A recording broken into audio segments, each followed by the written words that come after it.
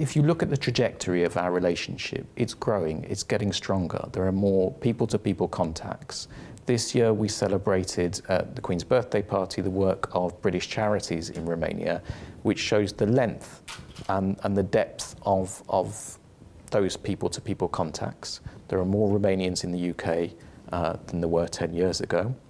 There are more personal relationships with Romanians than there were 20 years ago. I myself am married to a Romanian, and that those contacts will continue. But we've also seen a real improvement in the substance of our bilateral engagement. So one of the biggest areas where that is visible is on defence, where this year we've had the visit of 2 Type 45 destroyers.